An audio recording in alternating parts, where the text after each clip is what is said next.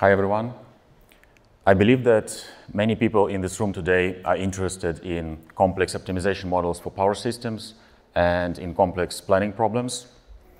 We have increasing level of modeling complexity every year. We now have huge optimization models with millions of parameters and variables. We have nonlinearity, non-convexity, and we also have machine learning models and various combinations of learning-based approaches and traditional optimization approaches.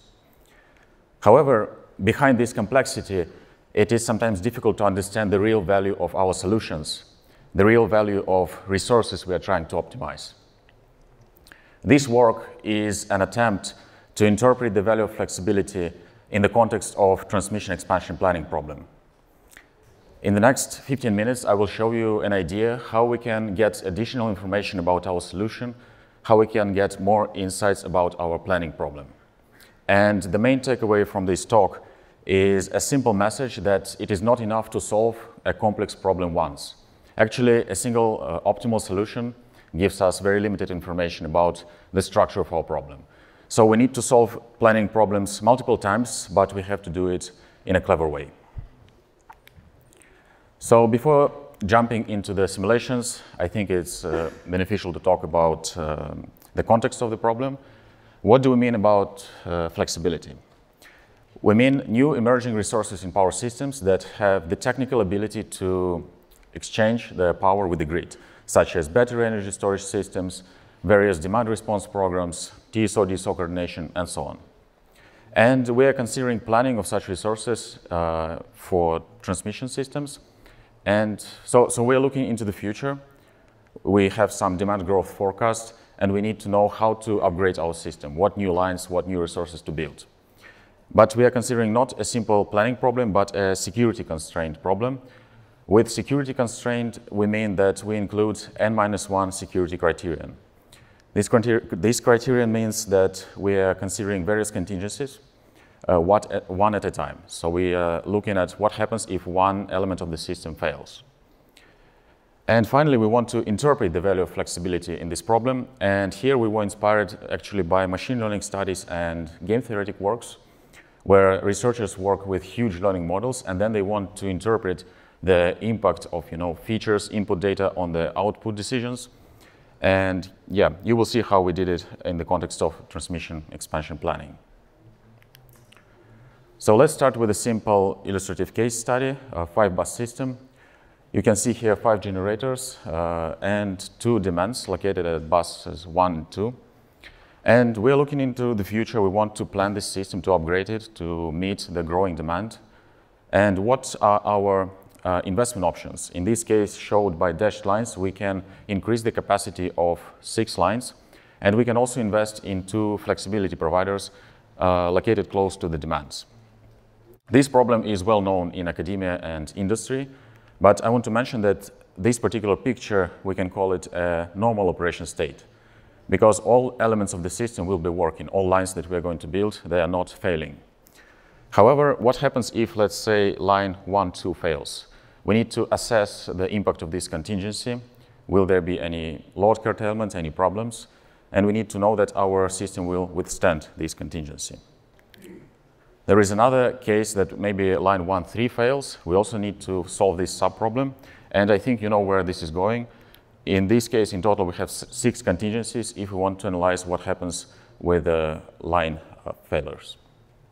And this is why security constraint planning is such a complex problem, because not only we have to formulate these sub-problems, we have to solve them all simultaneously together in one optimization problem. The equations. They take the whole page of my manuscript. I barely met the PSCC page limit, so I don't want to waste your time discussing each symbol here. Instead, just a few important things. As you can see in green, we are formulating variables and constraints for each scenario and each state of the system, where state corresponds to the normal state plus contingency states. And one very important variable that I highlighted here, LC, is load curtailment. We introduced this variable to avoid infeasible solutions. Instead, if contingency has some major impact, we simply can solve the problem and write down the value of load curtailment, and then this will help us to analyze how severe this contingency is. So coming back to this simple 5-bus system, here you may see the optimal solution. The optimal investment decisions are shown in green color, and you may see that our solver converged, and it says you should build these 3 lines and invest in both flexibility providers. And if we believe to the solver that this solution is optimal, we might be happy. But actually, we argue in this work that it is not enough to solve the planning problem once, because a few critical questions remain unexplored. For example, we see that we need to build 3 lines, but how to prioritize them? I mean, which of these lines is the most important one? We cannot build 3 transmission lines overnight. This will be a huge planning project with some stages, and we need to know with which line, with which investments to start. If we want to know this, we might need to estimate contributions of our investment options to some objectives, let's say avoided load curtailment or total system cost reduction. Then we have investments in different technologies like traditional line reinforcement or flexibility providers. Which investments are better for this case? We don't know. Again, the single optimal solution doesn't tell us about this. And finally, interesting question is, do we have any investments with synergies? By synergies, I mean that such investment options are bringing benefits not only on their own, but also in combination with other options. And if we can identify such investments, we should probably prioritize them. Now, if we want to solve this problem, if we want to comprehensively estimate the value of our resources, we need to solve a combinatorial problem with 2 to the power of n number of combinations of investments. As I told you, we were inspired by game theoretic studies, and in game theory, such combinations are called coalitions. So we are studying coalitions of investments, and we can call them players. Then, if we formulate this problem like this, we can analyze contributions of investment options to our objectives. And mathematically, what we do in the paper, we are calculating this MC, marginal contribution, to coalition S by player I. And it's a very simple formula. This is just a difference between coalition with player I minus coalition without player I. And if we do this for all possible coalitions, for all investment options, we can understand the value of these investments. The only problem that for this, even for this simple case, we have to solve our planning problem 2 to the power of 8 number of times, and it's quite computationally challenging. But for the sake of illustrating this concept, we did it, and here are the results. So you can see the results on the right. They might seem complex, so let me explain what is going on here. On the horizontal axis, we see our investment options. We can call them players. You may see lines and 2 flexibility providers.